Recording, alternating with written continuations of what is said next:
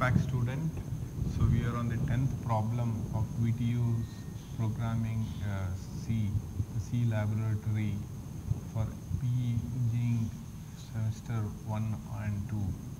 So the problem number 10 says design and develop a C function right shift with a value x comma n, which takes a variable x and comma n, that takes two integers. So it should be very two integers x and n as input and returns a value of the integer x. So it's an integer x rotated to the right by n positions.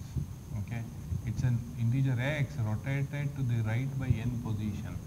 Assume the integers are unsigned and write a C program that invokes this function with different values of x and n and tabulate the results with suitable headings. Okay, so basically what they are saying is take a value x and you right shift by n. Okay, and display what it gives. So let me come back, quick give introduction. So here what we are assuming is what is suggested is logical shift. So there is something called arithmetic shift and a logical shift. What C programming right shift is a logical shift. Okay, so let me give you a textbook comment of what is logical shift.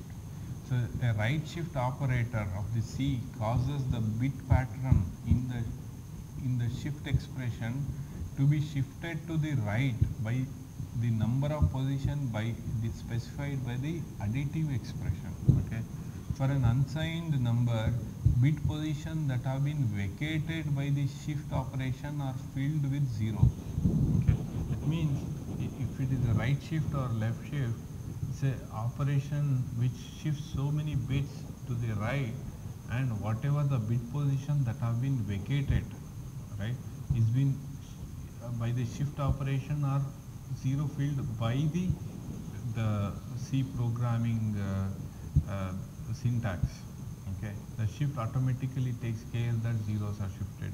So let me give you a quick example. Consider the number A, which is hexadecimal 803B.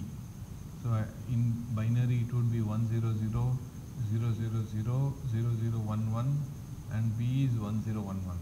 So if you right shift by 2, if I right shift by 2, all bits would be right shifted.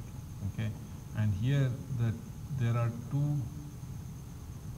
Let me highlight. So these two are the LSBs are shifted out or just totally thrown out, right? It's just discarded, and in the MSB, because of the shift, the zeros are, because of the shift operation, the zeros are zero filled. So it's been filled by zeros. So you can see here that upper two are filled zeros and these two are just goes off. So the syntax of variable is the variable and so many live shifted places. Okay, so they are saying design and develop a right shift function which takes two integers and this is a function which does a right shift. It takes x, n, and it returns a shifted value. Okay, so let me quickly go to the program. It is a simple program. So as we are, so basically they are asking us to use a right shift function, write a right shift function which takes an unsigned integer x and an unsigned integer n, and which returns an unsigned integer which is a shifted output. Okay, so this is the declaration. So because our function is down, we need to declare it at the top, or else it will give a compiler error saying the declaration not found, because whenever it is using here, it doesn't know what to do with it. Okay, so this is a main wherein which unsigned int x is the input, how many shift is going to be the is defined as n, and actually I should make it, I can make it consigned in this one, and the resultant is saved in Rust. So the what we need to do is first get the input from the user, enter an unsigned integer value less than 535 because we are using an int. So we take that here, right shift how many times. So basically we are say how many times we want this to be right shifted. That value is got in n, and we are just dumbly calling right shift function with an x comma n, and output is saved in Rust. We are printing that here.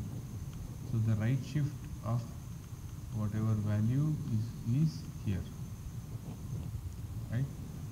So our right shift function, you could just use the library C function which says x right shifted by n. So which does the same thing. So here if you say x is an integer, if you shift by 2, it will automatically shift that and it will return it. Either we can also have other option is define, and so let's first go through this, and then I'll tell you if your college wants a for loop to be done. Both are same. Here you can have a for loop of 0 to n, and we can do a x right shifted by 1. That is also same, but this is a much better optimized code. Okay, so here I compile, I run, enter an unsigned integer, or say I'll give 1000. Okay, the right shift 1000 by how many times? Basically you should know that any time when you right shift a number is as good as divided it. Okay, so if I give as 1, it will give a right shift as 500. Okay, so it right shifted by 1. So if I want the same, I want to run again, say 1024, if I right shift by 2 times, okay, so it's going to first right shift by 2 means it's divide by 2, which is 512, again right shift is 256. So it is working good. Okay, so in case there are 2 other options of doing this, I'll just comment this out. Another option is, which is not an optimized option, like have a for loop. So for I is equal to 0, I less than n, okay, I plus plus. Okay, here iteratively what we could do is x is equal to x right shifted by 1. So every time manually we can right shift, and it's going to give a same results. Let me compile. Okay, I missed a return here. So we return x. Compile, no error. So I'll make it 1000. Right shift by 1, it gives me 5500. Again run 1024, right shift by 2, it gives me 2. So this is like for loop of so many times is a not optimized code. What I would write, which is a much simpler, is the return. Just we could do that, and I can do hash f0. So I can delete. So it's up to you if you want to use this or use the for loop. Whatever is convenient to you, you can use it. Okay.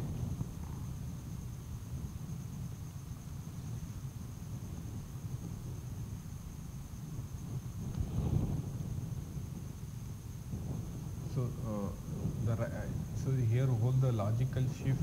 There are some people have seen this thing trying to implement a arithmetic shift. Arithmetic shift is whatever, if you are getting 1 here, 1, don't insert zeros, but insert whatever the LSB into the MSB. But here they have not asked anything to be arithmetic shift. If that is the case, you could do it, but think the logical shift is straightforward because they have not said.